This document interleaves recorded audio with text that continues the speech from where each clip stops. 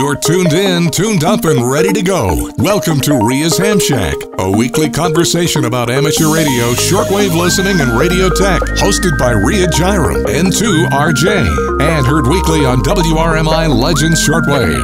And now, here's your host, Ria.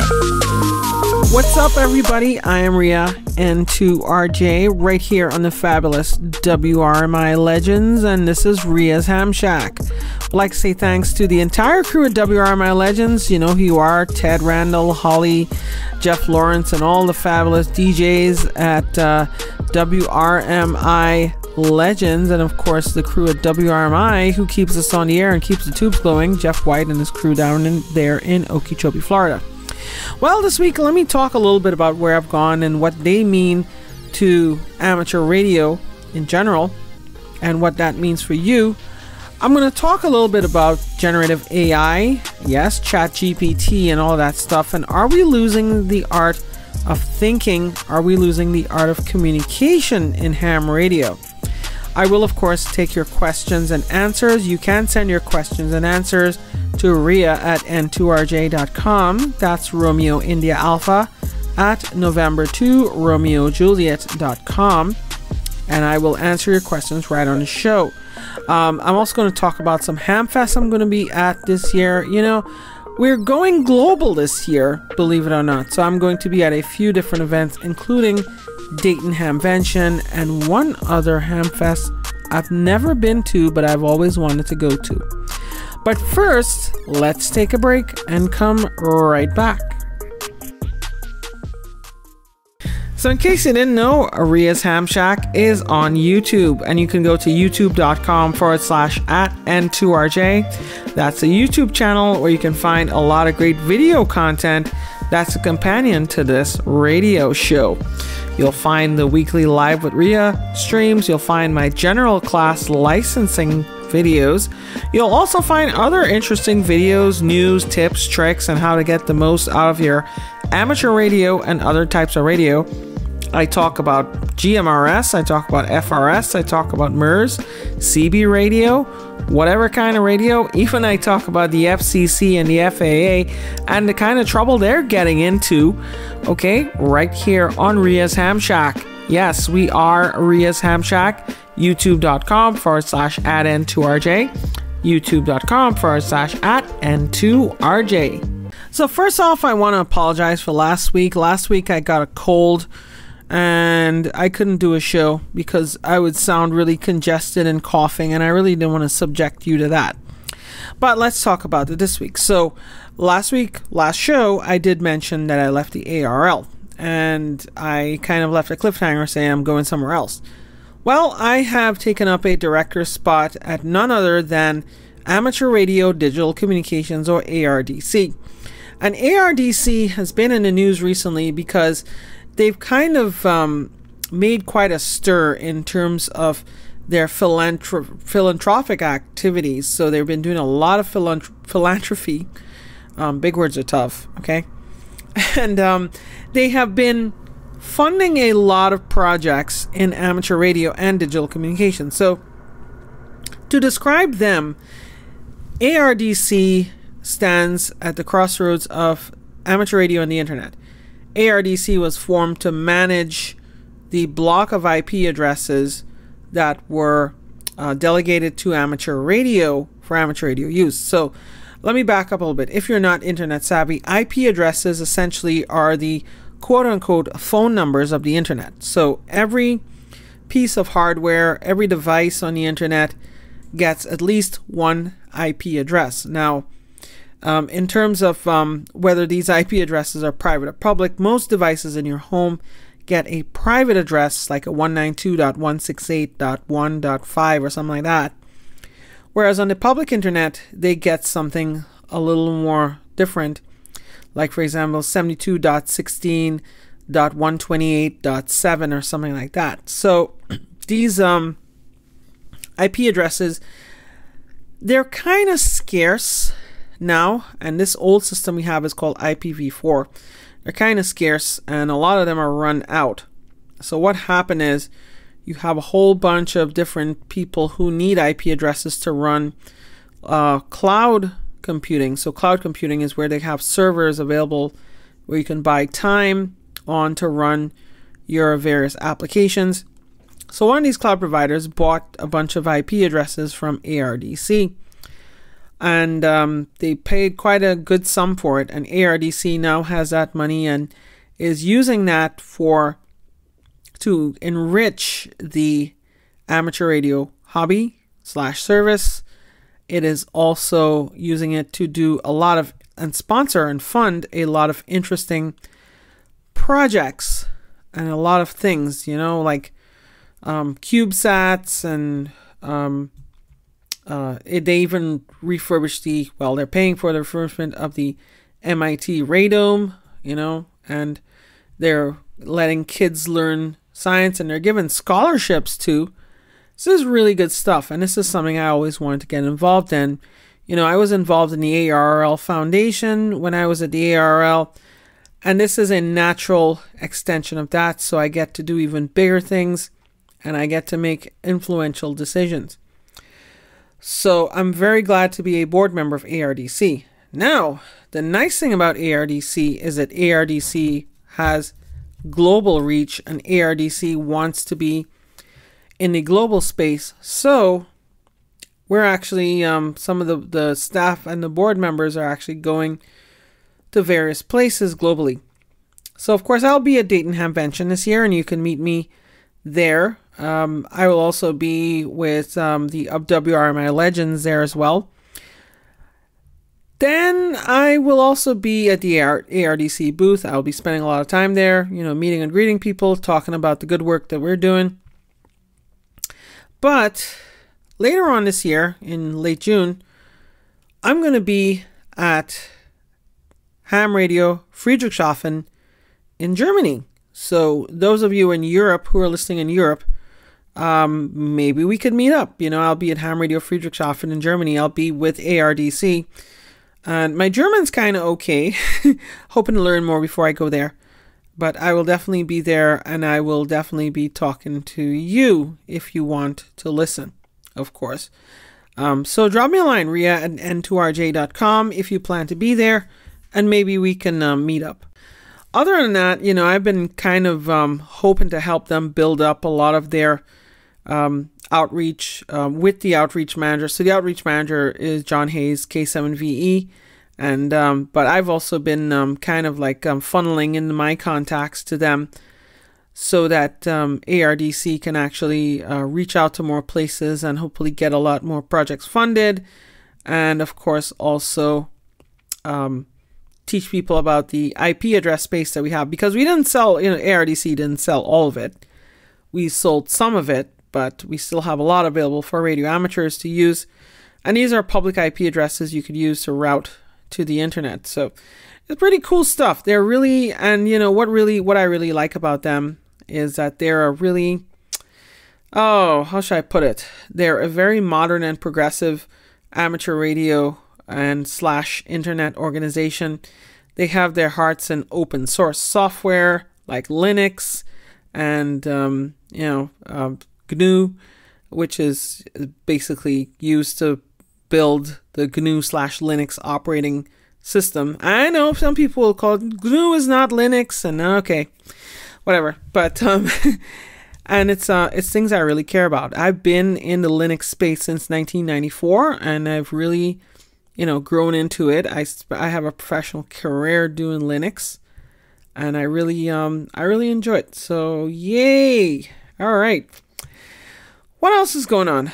I've been working DX, and a little thing about ChatGPT is making quite a stir. So ChatGPT, as you know, is kind of this artificial intelligence platform that people are using now to generate a lot of things. Like some people apparently use it to make college essays. Some people use it to answer questions on the internet. But I fear that with the use of these tools, what's going to happen is people are going to stop thinking for themselves.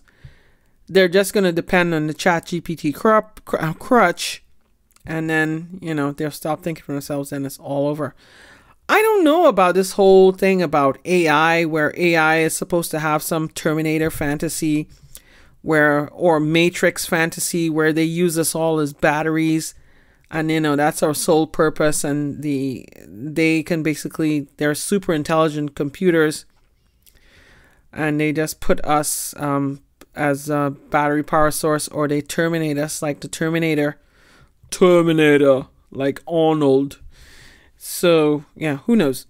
But this is going to be, it's not going to be a threat, I'd say, but it's something we need to be aware of. I know Italy has banned ChatGPT for, I think, because they can't verify if the user is a minor. I heard some other countries are starting to do it, but I don't know. But, we need to be aware, and we need to not give up our creativity. And in amateur radio, I think we still need to explore the traditional modes like SSB and CW, and not just fall into this FT8 robotic contact thing. I like talking to people on the radio. I like doing Morse code. Boy, do I ever love Morse code. I love going on CW and running some CW pileups. I love working DX on CW. It is my favorite mode, and I will never give up CW Morse code. Of course, some people don't like it. Hey, that's their prerogative, but I love it. But there is a human element in there, and we need to keep that human element in there. I still like Joe Taylor. Joe's my friend, and I think what he's doing is pushing the limits of propagation. I just think that we should not rely only on those. There is a D-Expedition 4 Whiskey 1 Tango who's actually doing RTTY, radio teletype. That's a mode you don't hear much about these days, right? RTTY essentially is now people use computers, but back in the day they used like teleprinters, which were, you find those in like the newsrooms and such like that. And, you type on one and it would appear on another. So they've kind of been using computerized versions of that where you type text. And it's really nice to see the Expeditions using that mode again. Although I wish, this has been a long-standing problem for a long time. I wish they didn't wait this long, because even before FT8 took over, they only used RTTY during the Expeditions and contests. Well, anyway, that's my my spiel for this week. Hey, I'm gonna start talking German. Very nice to see that. Let's take a break and come right back. So, one of the great things about having an HF radio is the ability to work DX. But you need to know where you can find this DX. And you can actually find all the latest news, tips, tricks, scuttlebutt, and on-the-scene reports at dx-world.net. That's dx-world.net. My friend Call and his fabulous crew of correspondents bring you all the latest DX news from around the world right into your ham shack. Okay, so check out dx-world.net, and they also supply the news here on Ria's Ham Shack. So if you want to get the source of the news, you go to dx-world.net. That's dx-world.net. One thing I did forget to mention is I will be at the National Association of Broadcasters Convention next week. I used to go off and on, but now I'm going this year again. It's the 100th anniversary. So if you're there, give me a shout. All right, let's talk about the news. And this week we start off with a bit of interesting news about an unusual DXpedition. So as you know, we get our DX news from dx-world.net. They're our friends. Cole and his crew do a really good job. So check them out, dx-world.net. The recent FO/AA7JV activation, pretty interesting, especially when it comes to possible future activations of rare entities or difficult iota. Yuri N3QQ posted a comment given the above activity as displayed, and he said, contacts made using radio, internet, or non-wire direct link from a land to sea based station or from a sea to land based station to facilitate or enhance signal transmission or reception will not count. So in other words, FO/AA7JV does not count for iota. So, some people are clearly having heartburn about this thing. So I'll back up a bit here. FO/AA7JV is using the radio in a box concept. So essentially what they do is they have all these radios packaged up in a box, fully self-contained, and you just hook up antennas. and then you operate this thing remotely from a radio link or internet. And it has a Dishy, so it has Starlink, so you can operate this remotely. And some people have had, heartburn over remote operation. I mean, let's face it, the elephant in the room, remote ham radio, run by Ray Higgins and Lee Ember and W2RE and WW2DX and the rest of them. They have had controversy for many years, okay? Even though the DXCC rules fully allow remote operation, a lot of people say, no, it's cheating, it's all stuff. But, you can't stop progress, right? And a lot of people are using that, regardless of what you think, a lot of people are now using it to work DX. And you know what? It's one way to do it, okay? Let's not throw the baby out with the bathwater. But so some of these rules, though, like the IOTA, is kind of still stuck in the past. So Yuri's comment said, personally, I'm very much for such technology and building similar prototype. The problem statement is, we need to ask IOTA, Chase's and Activator's opinion, who makes and supports IOTA regarding activation rules. The current edition of IOTA rules is outdated and lagging in time. Yes, it is. And the excellent rules for UK operators, they live on the IOTA island, but supporting this program for several decades and operating from very difficult remote islands, my conclusion is deployment time and team safety is something that has to be seriously considered. Proposal removed. BS about remote operations from IOTA Island. B37 and everything around B3 portions, as long as the equipment and antenna is on the island.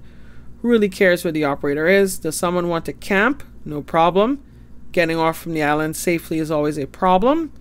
I would rather leave equipment on the island if weather's bad than a human being.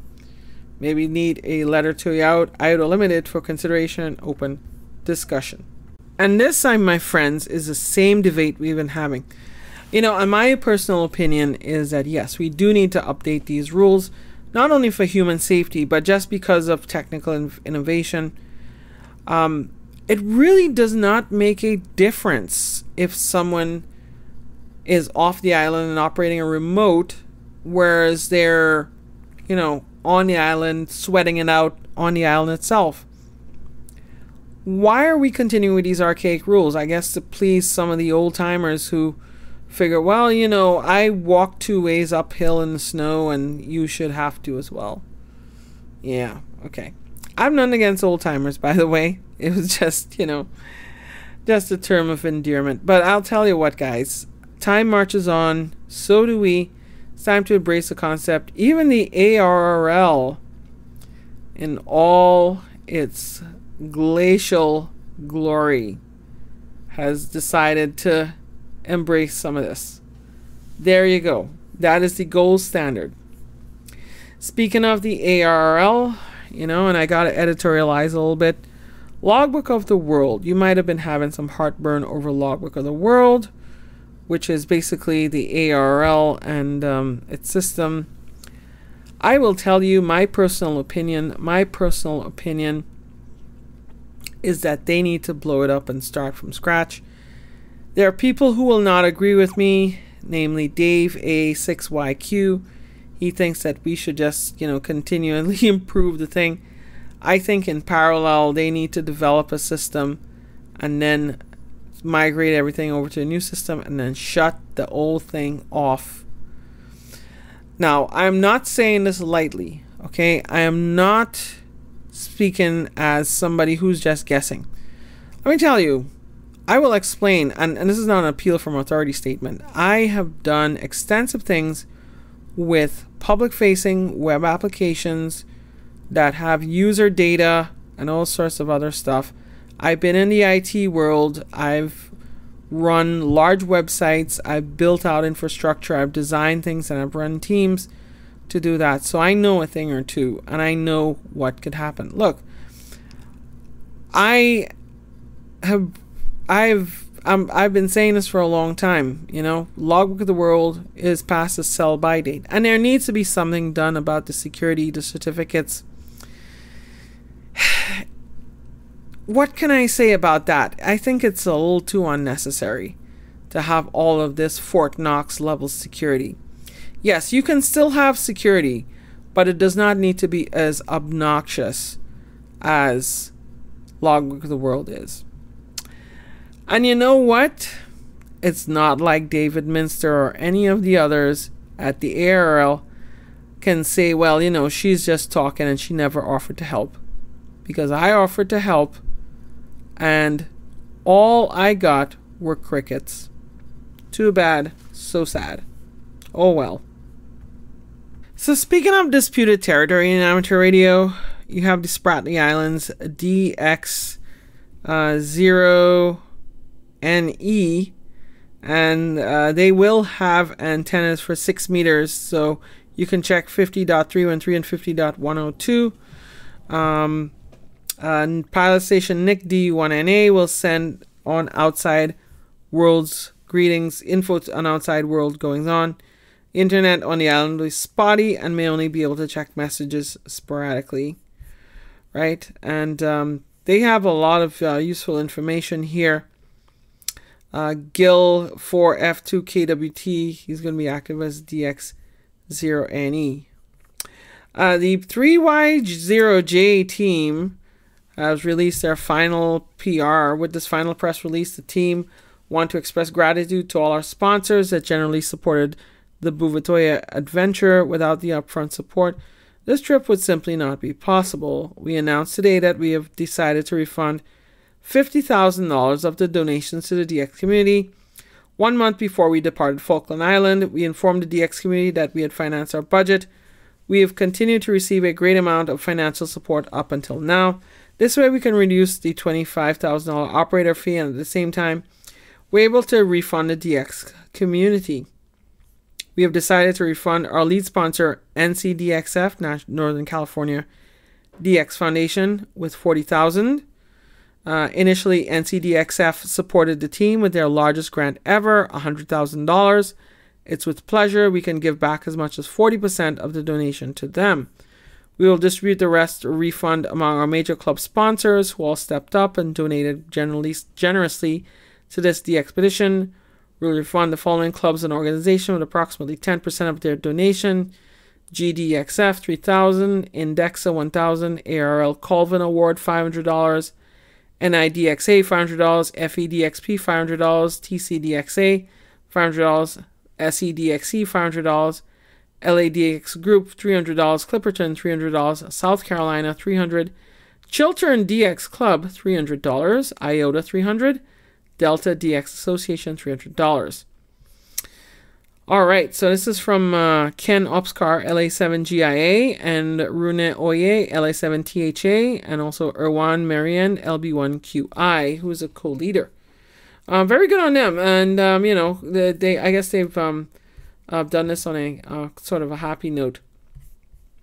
Good for them. And finally, the last bit of DX news I'm going to cover this week: the 4W1TA DXpedition. They said that they had very big issues with voltage on the public network. The voltage was collapsing, and they were in range between 130 to 285 volts. Operating with amplifiers was not possible anymore. Finally, we discovered that it was a factory close by. Their working hours are 7 to 17 local time, and that's 7 a.m. to 5 p.m. local time. Now we are forced to run the generator at least during that period. Also, one possible problem with the audio in the K3 transceiver. We're about to try to see what we can do regarding that. So yeah, they've also been running, as I mentioned, they run the RTTY mode there too. So, you know, that's one of the challenges of DXpeditions. I remember they had one of these DXpeditions to, I believe it was either Guinea or Annobon, Equatorial Guinea or Annobon, where they were having problems with the voltage. You know, in some of these developing countries, they don't really have good power infrastructure. They have like their circuits are very overloaded, so they don't have good voltage. And when these guys go there with their transceivers and amplifiers, they find that they encounter not just low voltage, but widely varying voltage. And this can cause a problem.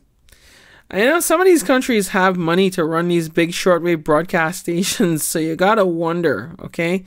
And they have money to fund their military too. Hey, not my circus, not my you know what. Okay. So as you may know, vacuum tubes are not really used in a lot of electronics today unless you're talking about thousands of volts. Yeah, miles of wire and thousands of volts on RF transmitters. Or you're talking about guitar amplifiers where they use the 12AX7. So this one's from Hackaday, where they're talking about the factory, this Charles Whitner, who has reshoring. He's trying to reshore at least one part of the U.S. vacuum tube manufacturing base. He purchased the Western Electric brand from AT&T and some of its remaining vacuum tube manufacturing equipment back in 1995. And he's been looking for people to try to build vacuum tubes. So now this factory located in Rossville, Georgia, they're manufacturing 300B power triodes and marketing them as a premium product aimed at the audiophile market. $1,500, folks. Wowee. And he is going to start to produce the 12AX7. So the 12AX7 dual triode is going to launch this summer along with a host of other tubes. They'll be aimed at a much broader market, professional audio gear and guitar amps, which have long coveted the sound that they swear only tubes can provide. Very nice. Well, you know, this is going to be a niche because, I mean, solid state pretty much rules the day. But vacuum tubes are still coveted for that warm sound and the warm distortion they provide with the guitar amplifier. So you can see the 12AX7 up for a long time because, you know, it's all about the sound. So good luck to them. Now let's talk about space. And of course, NASA is always sending hams to various places. It's because ham radio provides a good backup for the astronauts. But there are also a host of educational activities that they do with ham radio. So now NASA is, of course, sending astronauts back to the moon. And of course, there are going to be 3 hams on that Artemis 2 moon mission crew, which is going to be Reed Wiseman, KF5 LKT, pilot Victor Glover, KI5 BKC, and mission specialist 1, Christina Hammock-Koch, mission specialist 2, Jeremy Hansen, KF5 LKU. Koch had planned to study and take her amateur license in 2019, but her flight was rescheduled 6 months, so she's going to, I don't know if she's going to get her ham license, but it'll be cool if they make contacts. But I know their mission is a lot busier than ham radio, so it is, it's nice to have hams in space. And it's one thing you always have to understand is that there's always going to be amateur radio in space, because amateur radio brings the airwaves to ordinary people like you and I.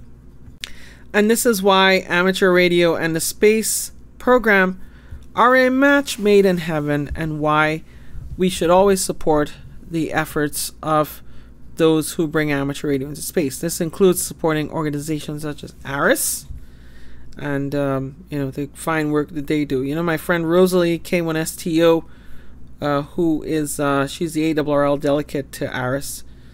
She takes a lot of pride in her work.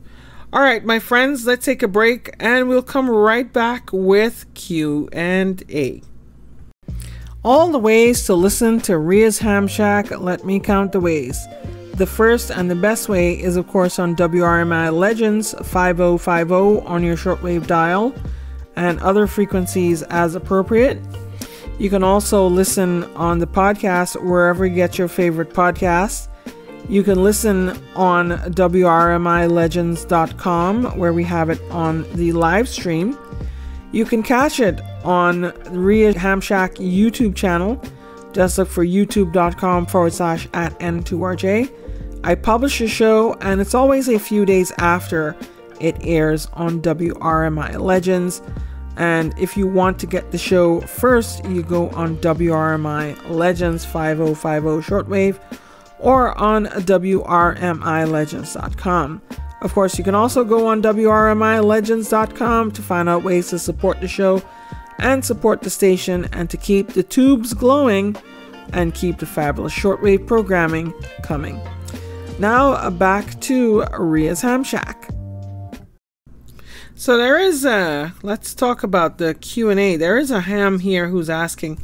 He said he wears hearing aids, but he do not wear them with a good headset. If he cranks the volume up on his ICOM 7300, he can't hear himself, and he doesn't know that's hindering his speech. Is there a way to set the rig where you can hear himself talk and from the transmit? So most radios have the ability to monitor. Some of them make it easy. You just press a monitoring button on the front display and then turn up the volume so you can monitor, and you essentially hearing yourself speaking. Some radios make you dig in menus. I suspect the ICOM 7300 is one of those where you have to dig in a menu and you set up the monitoring, and of course you can increase the volume as much as you want. I kind of tend to turn it off because I'm confident in the way I speak, so I'm not really looking to hear myself talk and be self-conscious about it, but some people need it, okay? I also find monitoring to be a little distracting, so that is one control you need to learn on your transceiver. Next question. I need recommendations for end-fed antenna wire. What insulation is best?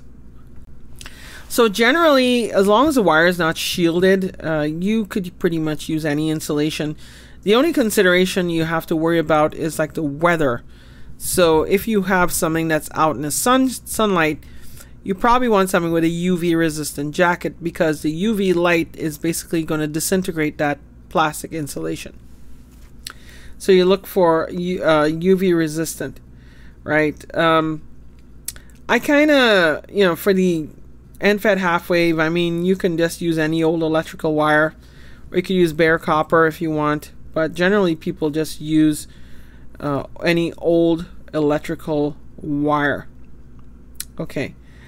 So Zach here asks, for some reason I'm blanking hard on this. What's it called when some hams use their equipment to find someone's location? Usually in reference to someone who shouldn't be on the air. That, my friend, is called direction finding. So what they do is, there are several techniques for direction finding. One of them, of course, is to just go around with the radio until you find the strongest signal. Use directional antennas and see if you find a strongest signal. That's certainly one way to do it. There's also a technique called time difference of arrival, where you have a two antennas and a receiver, basically just measuring the, well, if you have two signals at the same time coming together, they will come in perfectly. Whereas if you're a little off center axis, you'll find that they sound a little distorted. So time difference of arrival is a good way to do it. You can actually do it on HF if you have synchronized signals, but there's been a proof of concept with this by one of the SDR manufacturers. Time difference of arrival. But generally, what hams do for HF, at least on HF, is they might have some of them in several different parts of sometimes even the world, sometimes even a state or a town, where they ask who is receiving the strongest, so they get a general idea of where the signal's coming from. Of course, the colloquial name for this is fox hunting.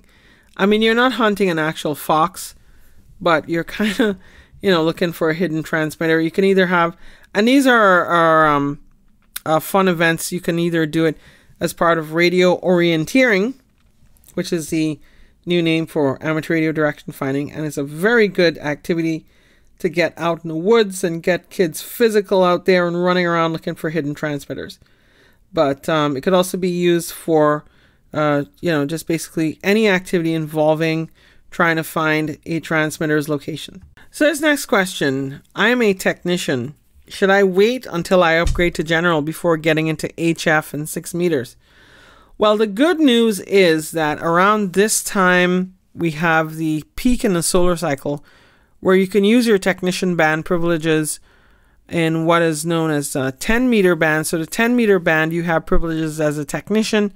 And if you use my book to study for technician, you will know that, and you'll be able to just get on the air as a tech on HF. So if you are a tech, you can definitely get on HF now, and now is a great time to do it because at the near peak of the solar cycle, and apparently we are going to be at the peak soon. When you're at the peak, 10-meter band is open quite a lot. The 6-meter band also experiences all kind of weird propagation, so you'll be able to go far and wide with even just a technician license. So get your technician license and enjoy. Of course, try to upgrade to general, and you can work that as well. Now, of course, if you're outside the U.S., your licensing system might be different. I know in some countries they just have one license and they call it an amateur radio license. Some countries have different classes of license.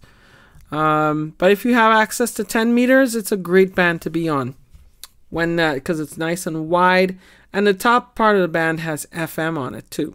So question here about 2-meter all mode radios, looking for, actually this person was looking for a 2-meter SSB radio. All they're seeing is all band, all mode, instead of just UHF, VHF, all mode. Well, today it's kind of difficult, but there are a few VHF, UHF, all mode. There's the ICOM 9700, and there are other ICOM radios as well. But the thing is that today they kind of just mash them all into one. I guess it's better for radios to sell with all the bands rather just have them be like a niche. But the ICOM 9700 is a good all band, well, not all band, VHF, UHF radio. The ICOM 905 is going to be UHF, VHF, and microwave, and it's going to be a pretty interesting radio. I think I want to buy one. So otherwise, you're going to be looking on the used market. Okay. So next question here. I'm looking for the best antenna for my car. Well, most likely 2-meter, but we'll take all suggestions. I recommend if you put a radio in your car and you put an antenna, if it's VHF, UHF, get a good dual band antenna. And if you're riding around in the city, you try to get like a 1/4 wave vertical. If you're outside in the boonies, you know, you want to get a 5/8 wave, so you get like an antenna that has more gain. Whereas in a city, you just want one that looks more up.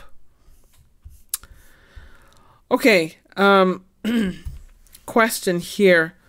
I have tried ferrite chokes on the power supply AC and DC output, and I have RFI, radio interference, caused by the condenser fan motor and the heat pump, right? And so what you can do, I mean, there's probably not a lot you can do.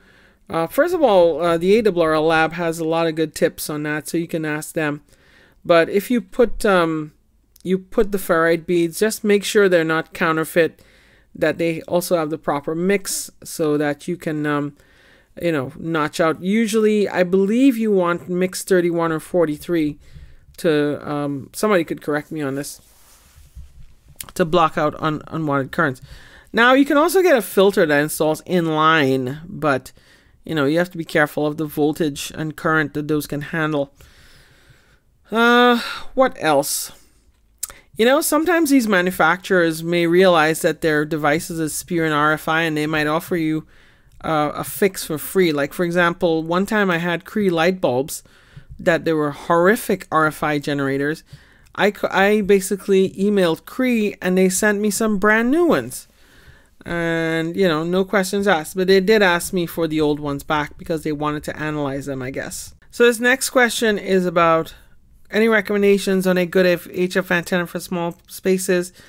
Small backyard, a G5RV Junior is currently being used.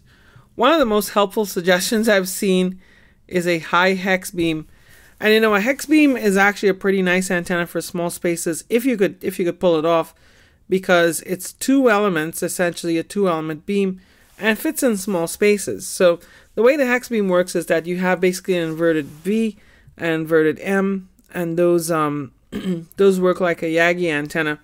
You have them on various bands.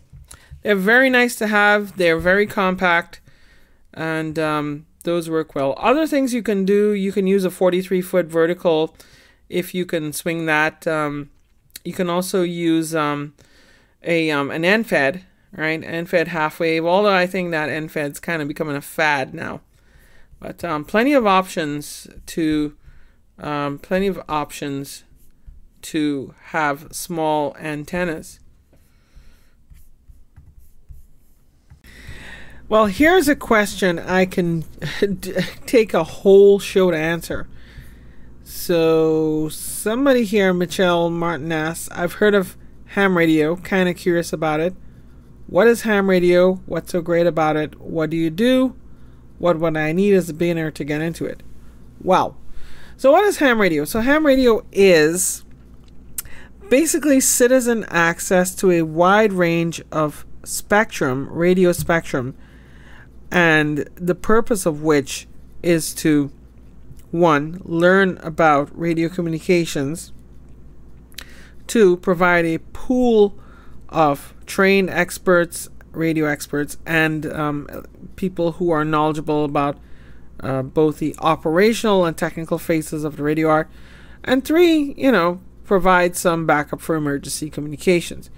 In no particular order. Some people like to try to say that emergency communications is first, so it's most important. I don't know. I think that our value is much more than just emergency communications.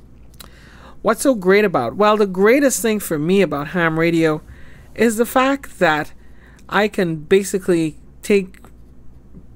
build a radio and use it. I'm not restricted to a cell phone where I just buy something and I have to use it within their little box. No, I have the agility to do radio on my terms and do radio in a whole bunch of other places.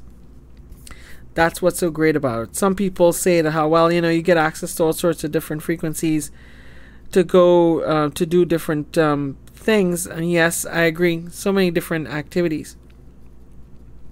What do I do? Well, I'm mostly in the HF space. So I'm mostly dealing with international communications, also long distance communications within my country, which is the United States. So I do a lot of long distance communication. I do an activity called DEXing, which is where I look to contact as many different countries and other places as possible.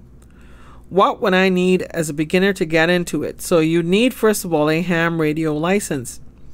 Then once you get the license, you probably need some kind of radio. I definitely do not recommend a handheld radio as the first radio for beginners. I think a lot of people will get bored with them. Rather, I would save up for a good quality HF radio, maybe like an ICOM 7300. And you could check out some of our sponsors here, like Main Trading Company, for those. But you get an HF radio and you're able to play on the bands. Now, of course, a VHF, UHF radio, yeah, you should get one to communicate locally, but I really don't use mine much anymore. I don't get on local repeaters. A lot of people don't get on local repeaters. So it's probably better to get on HF, where you nearly always have someone to talk to. And that's pretty much it in a nutshell. I really love ham radio, because of its ability to teach you things. I really, I learn a lot from ham radio. And even in Trinidad, we had people who are, growing up in Trinidad, I had people who talk tech on the airwaves and I listened to them. So, yeah, pretty interesting stuff. Okay, pretty sure if this has been asked before, does anyone have their call sign as a website? Yeah, I have n2rj.com, and I have it there. I mean, I have a blog there, which I haven't updated in a while. That's pretty much what I have on it. So, and of course, I have email ria@n2rj.com. So this time here asks, does anyone program radios for others? They don't have a computer for chirp, and they need about 40 to 45 channels programmed into their UV5R. Well, so you can program some of these radios via the front panels. Even Baofangs, you can program them via the front panel.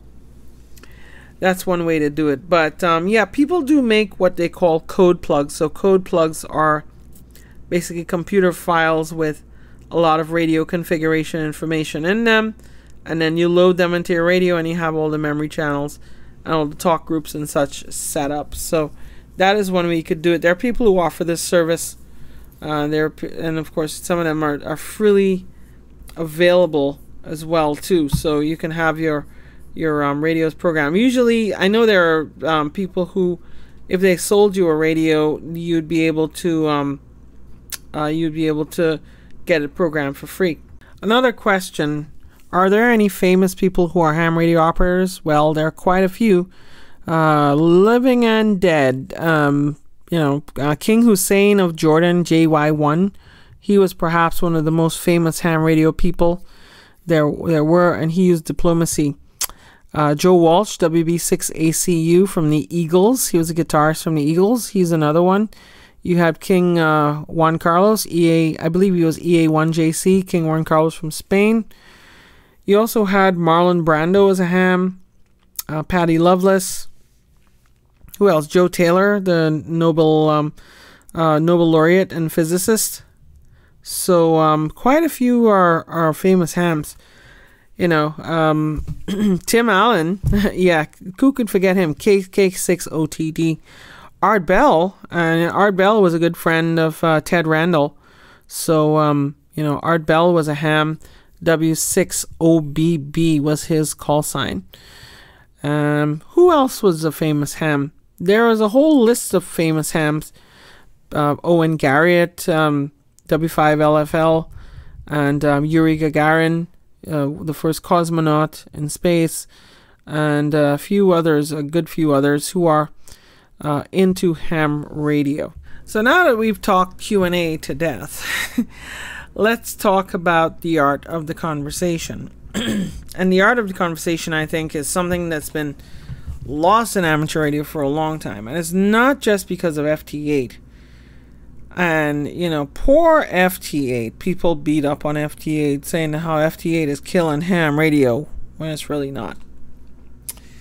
FT8 just reveals an underlying problem in that hams have forgotten how to communicate. And what do we mean by communicate? Well, you can get on and you can have a quote-unquote conversation, and you can talk about politics and the weather, and you could turn people completely off.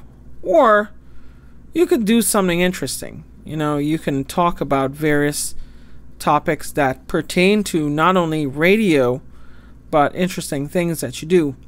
So back in the old days in Trinidad, when I was the first licensed as a radio amateur, not really that long ago, by the way, I was licensed in the 1990s in Trinidad and Tobago. One of the things I enjoyed doing was listening to the old timers on the repeater at night talking tech. They're talking shop. So they're there on the repeater, and two of the really prominent old timers was Tech 9x4 LP and also Arnim 9x4 AR. And they were longtime friends going way back. I believe they both worked at Cable and Wireless. I know Arnim did. He worked at Cable and Wireless for a while, and which is a telecommunications company. And they basically they talked a lot of tech. Like, I would hear them talking about charging batteries, how to properly charge batteries, how to and Arnim was building an HFSSB transceiver, and he would describe his progress on the air. And he would have these nightly roundtable conversations. Very nice stuff. And I think we need to go back to that kind of ham radio nerdetry. We need to go back to where people got deep into the radio, and they didn't just see ham radio as a tool for when all else fails, or for prepping only, or for emergency communications. God forbid you have some fun on ham radio. God forbid that you actually learn to do something on ham radio. You see, that's what I'm talking about with conversation. Even DXing. You can do DXing, you can work DX, and then, you can still talk about with things with various hams. I can understand DXpeditions, you run a pileup, but I see like some of these other DX operations, people who are resident on various places, you strike a couple of conversation with them, you ask them how their day is doing, and probably, of course, I guess a lot of hams want to describe their equipment. That's one way to do it. And this way they know what you're using, but you're still kind of like stuck after that. We are the most antisocial social hobby there is. No joke. There are a lot of hams who kind of cringe at the thought of going out there and reaching out and touching someone. There are hams who willingly do it. Like, I'm very outgoing. I'm probably one of the more outgoing hams. There are hams that are very reserved, but they'll talk to you on the radio. They'll talk to you on air. They might even talk at you on the internet. But they're there, and a lot of hams they're not social. Well, I guess you could go to the Hamfest and you could see some of them, and they're there at the Hamfest. At the Hamfest, I saw there are a few characters at the Hamfest. One of them was this guy who got in trouble. He was a subway, quote-unquote, subway vigilante in the New York City subway. He kind of got fed up of being attacked in the subway, and he ended up bringing a gun illegally in the subway and serving justice cold. Yeah. And he is not a ham, but he is a radio enthusiast. And I always like to see radio enthusiasts as well, too. So he was there. And he comes to the Hamfest. All my friends, they come to the Hamfest and we talk. But the nice thing I enjoy about going to ham conventions is that I meet hams and we talk with them in the after events. Like a Dayton Hamvention, sure, I'm going to spend the day at the show. I'm going to be in my booth. I'm going to be talking to people, hopefully, showing them a good time. I'm going to be hanging out also with my friend Jim from Chat Radio, and maybe sign some books. Who knows? We're going to hang out with WRMI legends, and I was told that I have to stay at the table and sign books there, which I don't mind doing. So, you know what? I will sign books at WRMI legends table as well, too. Right? And speaking of which, this is a conversation. I love to have this conversation, but it's a two-way street, You can always interact with me on social media. You can interact with me on the radio if you want to. I sometimes get on the radio. Like today I was talking to my friend, yesterday I was talking with my friend Phil 280PLA he's down in England. And I talked to my other friend Dave G0EVY. He's also in England. So lots of people to talk to. Ham conventions, like I said, I'll be at Dayton. I'll also be at Friedrichshafen. Love to meet some of my international audience at Friedrichshafen. They're always a hoot. This is the first time I'm going to Friedrichshafen, and if you have any tips and tricks, you can email them to aria@n2rj.com. I've never been to Germany. I actually have never been across the pond. I'm going to be pretty excited to do that, but I'm a little scared because I've heard that sometimes some things don't work. Like for example, the train stations don't take American credit cards. What's that all about? Well, I actually have a credit card that supposedly works with the chip and pin, so I'll be able to do that. And but it's going to be a good time, and especially with ARDC, we have a lot of partners and a lot of projects that we work on with hams in Europe, especially things like M17, which is a neat digital protocol, and a lot of the other little projects in the open source and internet and ham radio world that are in Europe as well too. My friend Karsten, of course, Karsten Dauer, DM9 Echo Echo. He is in Germany. I don't know if he'll be coming to the Friedrichshafen, but if he is, it'll be nice to meet up with him. I know he's coming to Dayton. He got some award this year from Dayton Hamvention, where he was doing service to the people of Ukraine, where he was gathering supplies in Germany, and then he drove them across all the way from Poland all the way to Ukraine. That's amazing, and what an amazing humanitarian. If you look on the podcast, I did talk with him early on in the series where I had him on my show and we talked a lot of stuff. So go check that out. Karsten, DM9EE. You can also look him up on Facebook too, Karsten Dower. And he has this cute little thumbs up thing called a Dower. And this is one other thing I mentioned about the art of conversation, by the way. You know, we developed a lot of communications, a lot of secret handshakes, so to speak. You know, and it's nice to have those. It kind of puts you in a fraternity. At the same time, reach out to a new ham and show them, that they're part of the fraternity too. Ham radio isn't all just about tech. It's about community, and you find community among the ham radio crowd. Next week, I will be at the National Association of Broadcasters Conference, the NAB show. It's the 100th show in Las Vegas, and it's going to be pretty neat.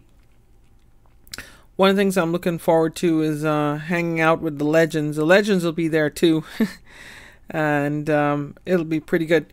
One other thing that they have at NAB, apparently they have a ham radio reception where the ARRL section manager for Nevada, I believe, he sets up a table, a booth, and I guess hams check in as well too, and they're able to go and they might have a ham radio reception.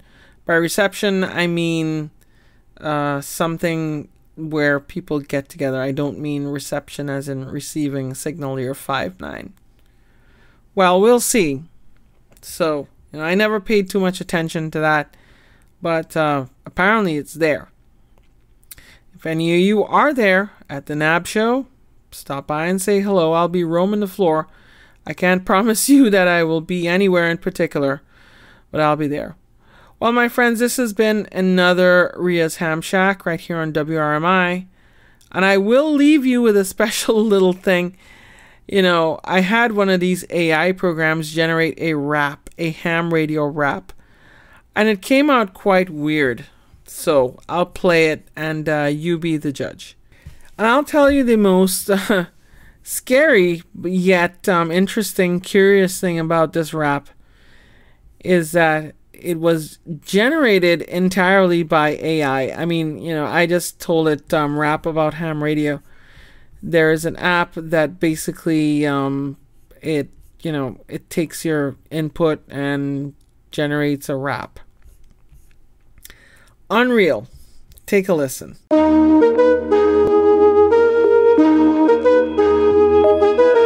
Skills in the airways, my sound's loud and clear. I'm radio's the tool that brings me cheer.